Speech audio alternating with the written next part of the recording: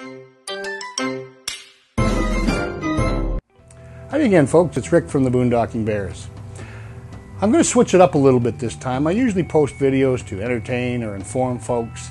This time it's about the RV lifestyle, and I got a bit of an issue. I was hoping to get some feedbacks from everybody in the comments section, and it's regarding carrying a scooter with me full time. I've been looking at various types of towed vehicles for our RV adventure, and I still haven't decided whether I'm going Class A, B, C, or a fifth wheel. Well, not B, that's out. So I started thinking about a towed vehicle. And one of the things I thought about was I didn't really want to carry a car with me if I could avoid it. Did I really need one? And I started looking at motorcycles. Well, I've never ridden a motorcycle. It's not something I'm into. And then we thought of little scooters. First electric ones, kind of ruled those out. And then the small, like the Zuma 125 scooter, to carry along, to go through the back roads, maybe in the deserts of Arizona or whatever. Just a fun thing. Well, from there it's grown into maybe we should look at a full-size scooter. And in particular, the one I found that I like is the Suzuki Bergman 400. And my thinking is this thing will do 125 miles an hour. I will never go that high, believe me, trust me.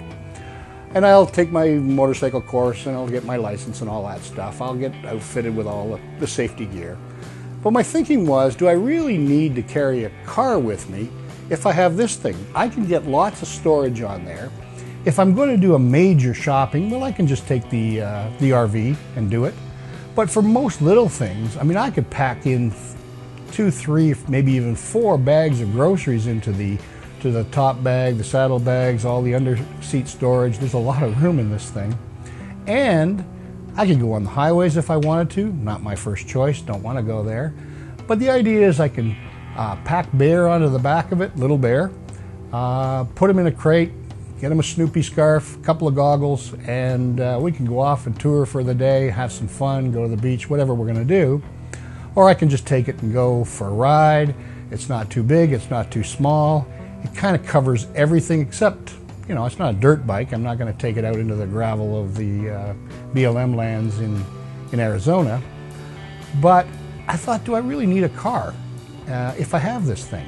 And I'm really betwixt and between. I don't know which I want to do at this point.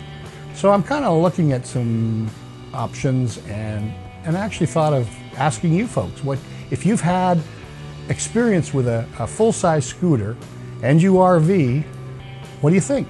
Should I just go with the scooter? Should I have it towed and carry the scooter with me? Betwixt and between, as I said. So any feedback you can give me would be great. I would love it. I'm certainly inclined to do just the scooter. And, you know, if a year down the road it doesn't work out, I guess I could buy a car and put drag it behind me with the scooter. Maybe even downside the scooter if I wanted to. I don't know. But what do you think? I like the idea. I need some feedback.